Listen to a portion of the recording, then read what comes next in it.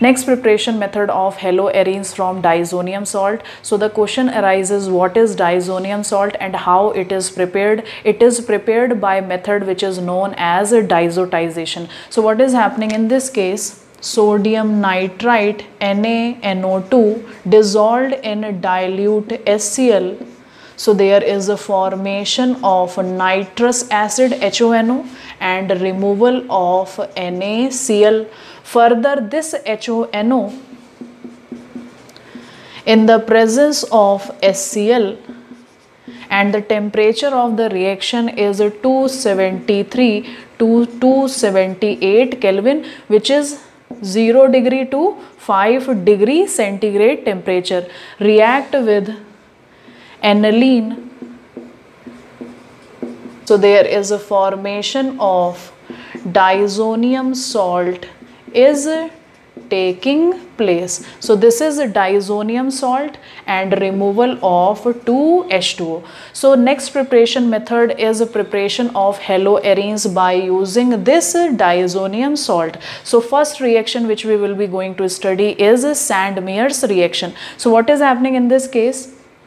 In the presence of diazonium salt, so in the case of Sandmeyer reaction, this method is used for the preparation of both chlorobenzene and bromobenzene. In this case, cuprous chloride or cuprous bromide is dissolved in a specific reagent which is either HCl or HBr. So in this case, there will be preparation of both chloro and bromobenzene is done. So in this case, if we form chlorobenzene, so this cuprous chloride is dissolved in HCl. So there is a formation of chlorobenzene is taking place and removal of N2 and removal of Cl minus. It means the chlorine of cuprous chloride will be introduced in this position to form chlorobenzene. Similarly, in the case of bromination, we use CuBr which is dissolved in HBr. So there is a formation of bromobenzene is taking place, removal of N2 and Cl minus. This reaction is known as Sandmeyers reaction. Similarly, in the case of Gattermanns reaction, this is another named reaction. Only the difference from Sandmeyer is that in the case of Gattermanns reaction, when we take diazonium salt,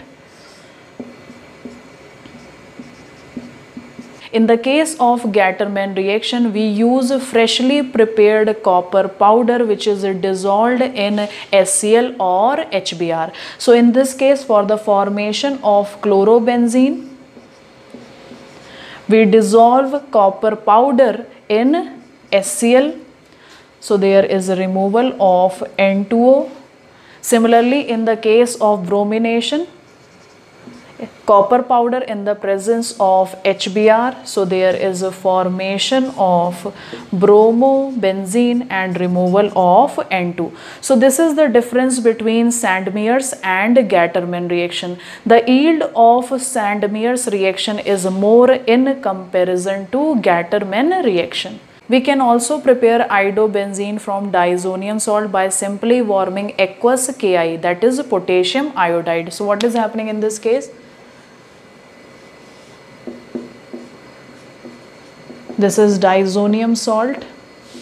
In the presence of aqueous Ki, when heated, there is a formation of iodobenzene is taking place and removal of KCl and N2. For the preparation of fluorobenzene, we perform diazotization in the presence of another acid which is fluoroboric acid. So what is happening in this case? We react aniline. This is diazotization reaction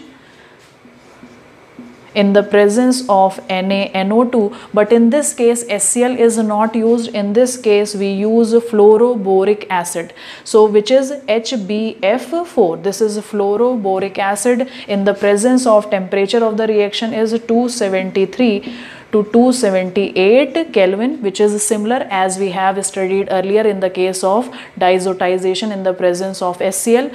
So there is a formation of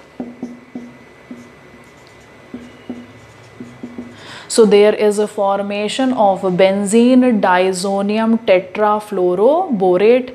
So when this compound is heated, so there will be formation of fluorobenzene will take place and removal of N2, the formation of BF3. So this reaction is used for the preparation of fluorobenzene, and this reaction is a named reaction. It is known as Balz-Schiemann reaction.